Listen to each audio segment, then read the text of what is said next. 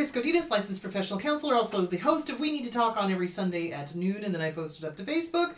This video is for educational and informational purposes only. The views and opinions stated herein are mine and mine alone. They do not represent the ACA, the APA, or any other therapist for that matter. Boom, shakalaka, done. I would like to thank my Wednesday sponsor, Future.co. So I've lost 15 pounds now, working with a trainer, which is awesome. They are online. You can take them anywhere. They're on your phone. So you can take and you can customize those workouts for you with Future.co. So Future.co, if you're interested in getting into shape, if you're interested in taking care of your body this year, I think this would be a great idea. So Future.co, get your trainer. They can customize it to you working in your office. So you can do like little tiny 15-minute workouts all the way up to, you know, hour-long workouts. So thank you, Future.co. Okay, there that is. All right, so bunches and bunches of really good questions. So one of them I got through Facebook. So somebody was asking me, what is the difference between attachment disorder, so like avoidant, fearful, anxious attachment, and narcissism? Tons. Okay, let's talk about attachment styles. So there are 4 types. There is secure. Secure meaning that, you know, mom and dad, they go away, the kid is secure, they know that mom and dad's coming back, everything's good, they're confident, they're secure. There's no fear. There's no fear of the mom and dad not, you know, taking care of them or disappearing and not taking care of them or things like that. So secure. Secure attachment means it's all good. The mom and dad can go, kid is secure that mom and dad are coming back, okay? The next ones are anxious, also referred to as preoccupied. So anxious meaning the child is not sure that the adult is coming back. So in other words, if the child has a parent that is disordered themselves, is an alcoholic, is a drug addict, maybe they're there, maybe they're not. And so that child develops a very anxious kind of way of being, you know, it's like they're not sure that mom and dad are gonna, or the caregivers are gonna come back. So they're very anxious. Are they coming back? Are they not coming back? Are they coming back? Are they not coming back? Oh my God. So they're kind of freaked out, preoccupied, okay? The next one is avoidant, also referred to as dismissive. So avoidant is where mom and dad didn't come back. The kid knows they're not consistent, knows they're not going to take care of them, and so they do not engage. They're like, we're not doing this. I know you're not coming back. I'm not going to attach myself to you because all you're going to do is hurt me. Okay? So that's kind of the avoidant. They're not interested in having a relationship. And then disorganized, also referred to as fearful avoidant. So they're full of fear. They're full of anxiety. And sometimes they're attached and sometimes they're not. It's like, it's really back and forth, and it's because of the inconsistent caregiving. Now, narcissists will say, oh, I've got an attachment disorder. No, they don't. So the way that narcissists are avoidant is they avoid intimacy because intimacy requires emotion. And if there is one thing that narcissists do not have and will never possess, it is emotions. They will never have that empathy cog. So, narcissism is the following. And I know we've gone over this before, but it never hurts to brush up on it so that everybody understands exactly what we are talking about. Okay, hold on. Okay, here we go. All right, a pervasive pattern of grandiosity in fantasy or behavior, need for admiration, constantly fishing for compliments, that kind of thing, and lack of empathy. They have no empathy. They cannot put themselves into another person's shoes and go, oh my God, how must that feel? Okay, they're unable to do it. Beginning by early adulthood and present in a variety of contexts as indicated by 5 or more of the following.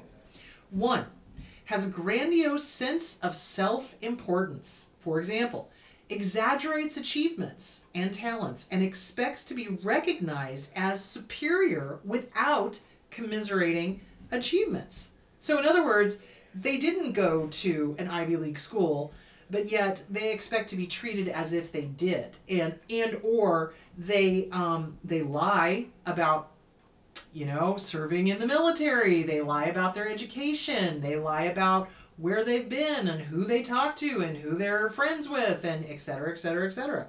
Okay, number 2 is preoccupied with fantasies of unlimited success, power, brilliance, beauty, or ideal love. So they need to have the best of the best of the best of the best of the best of the best of everything. And they are literally obsessed by it. And they have these fantasies that they're better than everybody else. They truly do. They do not understand that, you know, they're no better than anybody else. They are human. But they think they are better than everyone else. And so they expect compliance with their whims. They think that they are unlimited in their success and in their power. And they think that they can control people. They really do. Okay, number 3.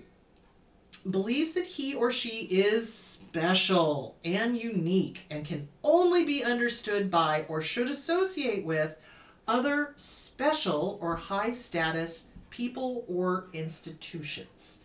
So they don't want to bother themselves with the peons, so to speak. They want to associate themselves with winners or with high status people or et cetera, et cetera, et cetera. So they think that they're better than everybody else, and they want to associate with people that they perceive as being better than everybody else. So that they're like, oh, look at me. I'm associated with this restaurant or this chef or this star or this, you know, politician or whatever. 4, requires excessive admiration. So constantly fishing for compliments, constantly looking to be told that they're great, okay? Has a sense of entitlement. For example, unreasonable expectations of especially favorable treatment or automatic compliance with his or her expectations. So in other words, they are the type that will show up at a restaurant 45 minutes late for their reservation and expect to get the best seat in the house, and no questions asked, and will pitch a fit if they don't. So they think that they're better than other people and that they expect people to recognize their superiority and to comply with their demands. And they're constantly late. They are the type that show up to reservations 45 minutes late and expect to be seated. You know, it's just the arrogance is insane. You don't see the arrogance necessarily with attachment disorders. Okay. Is interpersonally exploitive. Takes advantage of others to achieve his or her own end. Remember, we have no more meaning to them than this phone, okay? We are an object to be used. And so if they can use us to get their ends met, their narcissistic supply met, they will. Lacks empathy. Is unwilling, not unable, unwilling to recognize or identify with the feelings and needs of others. They don't want to be bothered with emotion. It makes them angry. If you start crying in front of a narcissist and you're being genuine, you're showing true, genuine emotion, whether that's crying or whether that's true anger or laughing, they'll get angry. I'll tell you what, when somebody gets mad at me because I laugh, oh, that tells me everything I need to know about that person. They cannot handle genuine, real emotions. Ever. Like, ever. So, there's that. Is often envious of others or believes that others are envious of him or her. So, it's a jealousy thing. It's like they're jealous of other people. It's a competition, you know, and, oh, this person is jealous of me because I'm so great, and, you know, this whole delusional thing. Yeah. Shows haughty or arrogant behaviors or attitudes. That is narcissism. So with attachment disorders, they avoid because they're afraid of being rejected. With narcissism, they don't have the emotion cog. They don't. They don't know how to be a human being, really, basically. They can recognize when someone's suffering, but it makes them angry.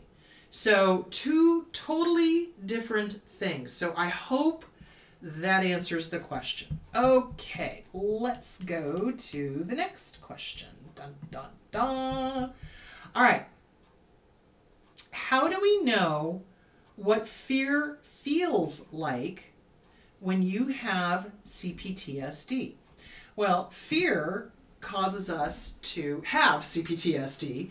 So it's the hyperventilating, it's the, racing thoughts, it's the, oh my God, oh my God, oh my God, oh my God, that kind of thing. So, when we have PTSD, we are filled with fear. And that is what drives the panic attacks. That is what drives sometimes the maladaptive behavior, trying to stay safe. So we start avoiding things. Oh, well, this is where that accident happened on the road, PTSD, right? So I'm going to avoid that intersection. That's what happens all the time. So let's see if I answered that one. How do we know what fear feels like when you have CPTSD? Flashbacks, panic attacks, obsessing, racing thoughts. That's all fear-based. That is all fear-based. So get with a good trauma therapist and start working on helping yourself. CPTSD from Surviving to Thriving by Pete Walker. So fear is not necessarily a bad thing. Fear is there to kind of keep us safe. But when it gets overactivated, when it gets overstimulated, it stops us. It stops us from living. It stops us from doing things. It stops us from going out and being the best person we can be. So anyway, there is that. Okay.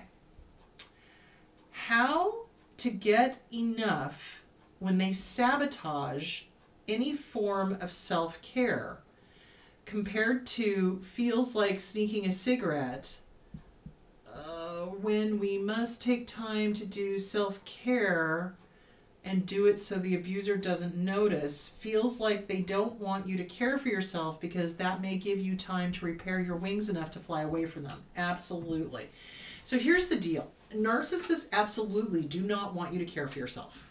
110%. They will sabotage anything that is going to give you independence. Absolutely. They'll sabotage your job. They'll sabotage your relationships. They'll sabotage your self-care routine.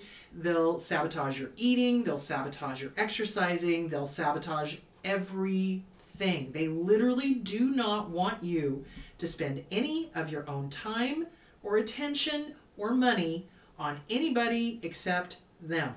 Okay? So they will get jealous if you go and buy yourself a new pair of shoes. Well, where's my new shoes? They literally will do that.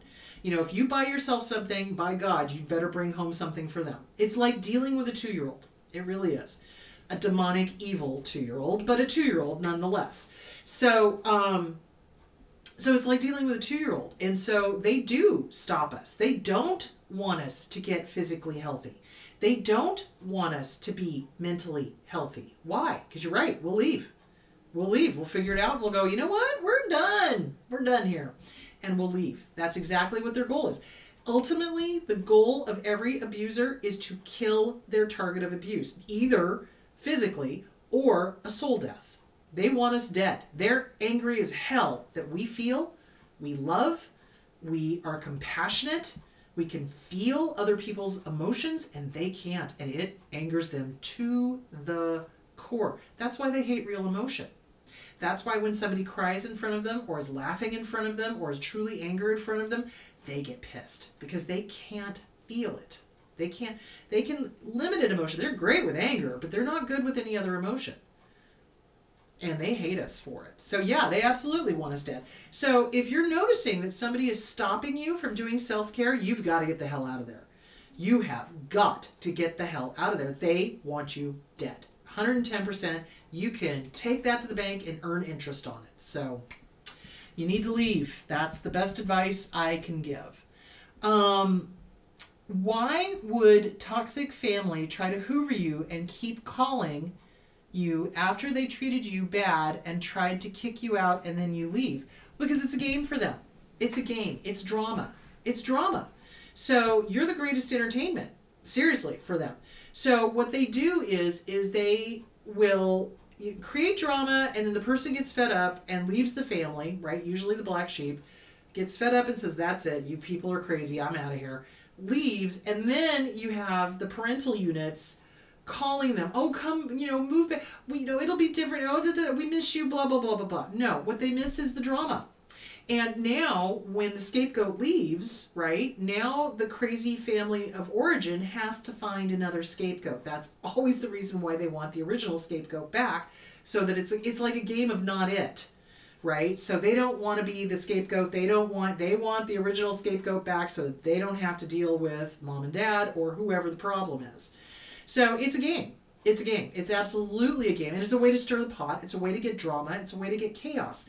They need drama and chaos the way the rest of us need oxygen. Like, seriously, if it's not a drama fest, if it's not like a soap opera, holy cow, they're not happy. Because to them, that's normal is boring. Normal is boring to them. They need to have that heightened, everybody's in chaos, everybody's fighting with everybody else, everybody's yelling at everybody else, everybody's unhappy. That's their normal. And they want that to be our normal. And that is not normal. That is not normal. Life does not need to be difficult. But they want it to be difficult because it's exciting to them. Exciting in all the wrong ways. Dear Lord, I can go travel the world and find excitement. Thank you very much. So yeah, that's why they call the scapegoats back. That's why they're constantly trying to get whoever left the family back. Because once the scapegoat leaves and goes no contact, now the family roles are all going to start shifting. So, who's it? Who's the scapegoat now? So there's that. Okay, let's see. Did I answer all the questions? Anxious, avoiding. Okay, yeah, I answered that. Yep, answered that.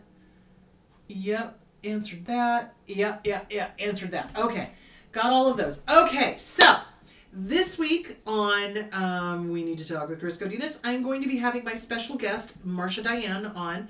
She is a fellow therapist. She's a wonderful person. I love her so much. She is calm, cool, collected, very metaphysical. I really love that about her. So she's going to be on. She's going to be talking about her new book that she has out. She's also got a mastery program out. So she's just awesome. And we're going to talk about, how to regain your power, how to really get your mojo back, basically, is what it is. Because boy, howdy, when we leave these abusive relationships, whether it's a family of origin or whether it's a romantic relationship or even a boss relationship, coworker, friend, it really does knock the wind out of our sails, and it does kind of knock us down. And so we got to learn what to do to get ourselves back up on the horse and keep on riding. So that's what we're going to talk about with Marsha Diane on the 5th of February. Holy cow, it's going to be the 5th of February. What the actual? Anyway, there that is. All right. So, all right, my loves, you guys go be good. Thank you, future.co. You guys be good. Have a great week, and I will talk to you on Sunday. Bye.